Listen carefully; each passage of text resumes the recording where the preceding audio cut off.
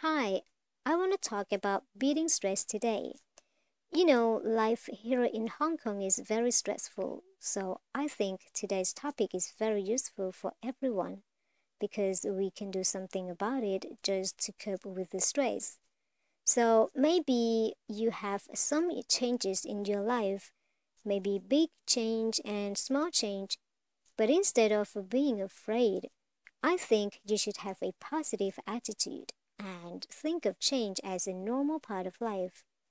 And I think maybe here in Hong Kong, the families are crowded into a very small housing space.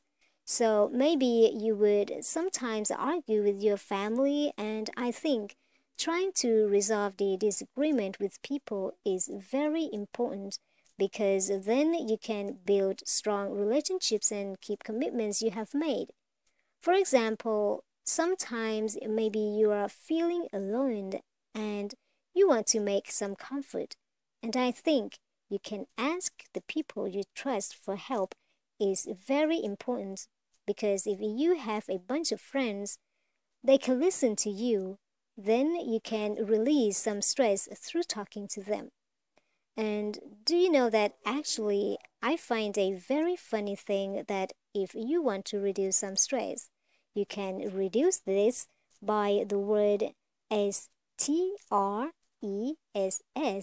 That's stress. How about let's begin with the S? Well, I think S is that you can have this scheduling.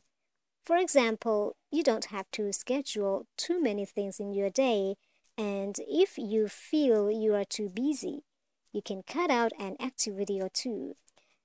And how about the T word? The T word is treat your body well. Because experts say that exercise can reduce stress, and also if you eat healthy food, then your brain and your body get the nourishment they need. And the word is R. The next word is R. R is very important.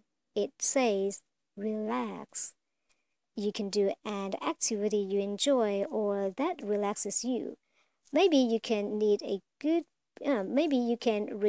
book or learn a new hobby and spend time with your pet.